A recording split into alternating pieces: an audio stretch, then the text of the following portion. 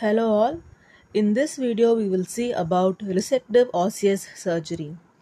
First of all, for introduction, for beginners, periodontitis is a disease which in simple clinical terms is characterized by deep pockets and bone loss. Clinically, you could diagnose it with pockets, and radiographically, you could see it with bone loss. In case of bone loss, it can be either horizontal or vertical bone loss in broader terms. To know more about bone loss, refer to our video on types of bone loss and bone defects. In this video, we will see about one of the treatment modalities for bone loss, that is resective osseous surgery. So, to introduce osseous surgery to you, you should remember it as a procedure by which changes in the alveolar bone is accomplished to get rid of the deformities. There are many types of deformities, as said in the previous video on bone loss. It is induced by periodontal disease or either by other factors such as exostosis. The osseous surgery can either be additive or subtractive. For example, you have a vertical defect, you can either add bone graft here, resulting in additive osseous surgery, that is regenerative procedure, or you could go for resection. So in what cases we go for a resection and why do we go for resection, that is removal of bone. The resection is aimed at whenever the regeneration is not possible. Procedure which is directed at restoring it to the original level is termed as regeneration. In this video we will see about the subtractive osseous surgery procedure or the resective osseous surgery procedure.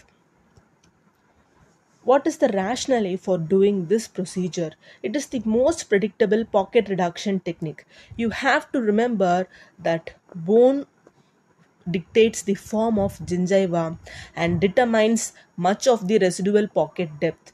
If you do curettage and if you remove all the debris and calculus present here, even after your surgery, if you did not correct the bone defect present, your gingiva will form pocket again. Your periodontium will have pockets again because the bone defect determines the form of gingiva. Therefore, the defects need to be corrected. Either you have to go for regeneration or resection. It should not be a defect to avoid the repetition of pockets, reoccurrence of pockets. Therefore, resective osseous surgery is known as the most predictable pocket reduction technique. Ultimately, the aim of surgery is pocket reduction, but performed at the expense of bone and the attachment level. It is performed at the expense of bone, especially resective surgery. And it is based on the tenet that discrepancies in the level and shape of the bone and gingiva predispose patients to the recurrence of pocket. As said earlier, the goal of the osseous resective therapy is to reshape the marginal bone to resemble the alveolar process undamaged by the periodontal disease. Procedure is combined with apically repositioned flap. The flap is repositioned apically to the bone level after surgery so that pocket will not recur, and the maintenance of width of the attached gingiva is facilitated by apically repositioned flap. If it is too complicated for you, let me simplify it for you. The normal architecture of bone is like this, that is, as you could see here, this interdental bone is at a higher level than the radicular bone. This type of architecture is normal and positive architecture. As you could see here, the position of the bony margin mimics the contour of cemento-enamel junction.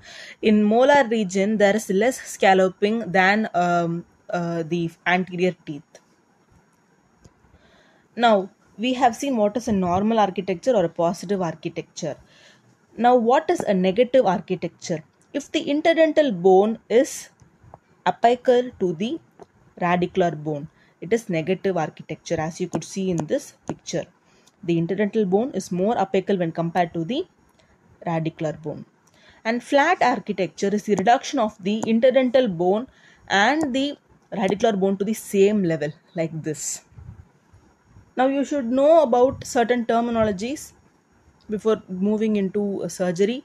Osteoplasty. The word plasty will refer to the reshaping the bone without removing tooth supporting bone. Whereas ectomy, that is ostectomy, it will denote the removal of tooth supporting bone. Plasty is reshaping and ostectomy is removal. Definitive osseous reshaping is that you have done maximum and you cannot do more than the reduction what you have done.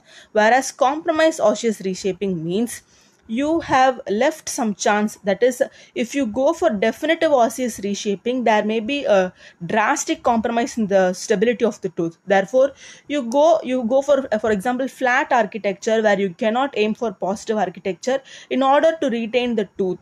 Therefore, indicates a bone pattern that cannot be improved without significant osseous removal that would be detrimental to the overall result. So you go for a compromise in the osseous reduction.